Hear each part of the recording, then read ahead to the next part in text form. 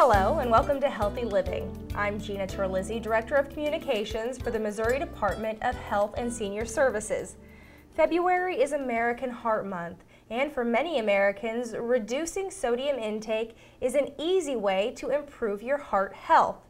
Today I'm talking to Sarah Worthington, a registered dietitian with the Kansas City Health Department and a member of the statewide Missouri Sodium Task Force. Welcome, Sarah. Thank you.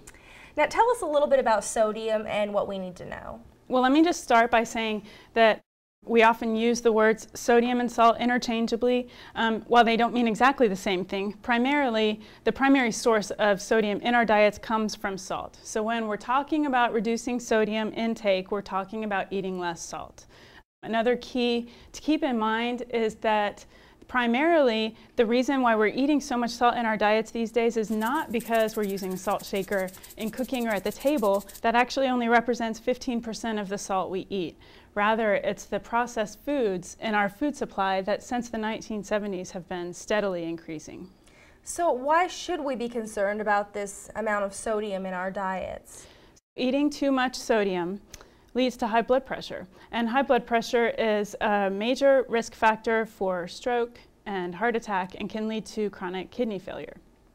Reducing sodium intake reduces high blood pressure. And because 30% of adults in America, as well as in Missouri, have high blood pressure, this is something that most people can benefit from by reducing their salt intake. Okay, now you mentioned high blood pressure. What exactly is the link between the two?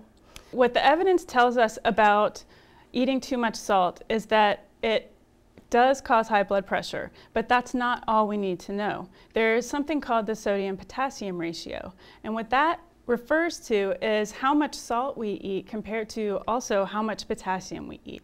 So a diet that's high in processed foods is going to be too high in sodium, where if you also are not consuming enough fruits and vegetables, your potassium is low. And when you have too much sodium and not enough potassium, that ratio is actually the real key to creating this high risk for stroke and heart attack.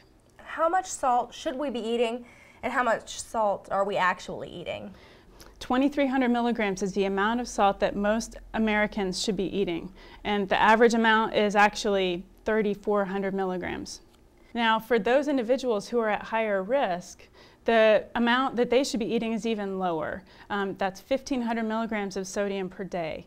For those who are adults age 51 or older, or African Americans, or individuals who have high blood pressure or diabetes or kidney disease already.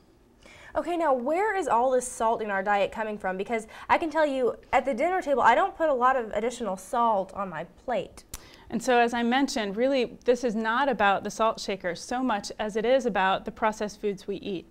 So when you look at the food supply and it's steadily increasing the amount of salt, it's actually surprising because a lot of the foods that are really high in sodium don't really taste all that salty. Mm-hmm. The CDC just released a report in the last couple of weeks that shows that the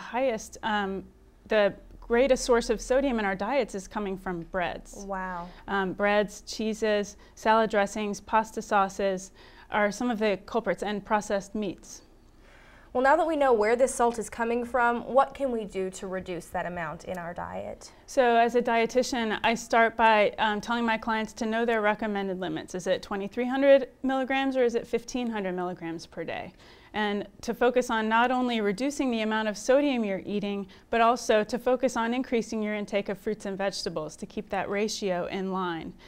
Paying attention to reading food labels and looking for how much sodium is in the foods they're eating, and cutting back on those culprits, eating fewer cheeses, processed meats, and when eating out in restaurants, requesting low or no sodium options. That is really great information. Thank you, Sarah. You're welcome.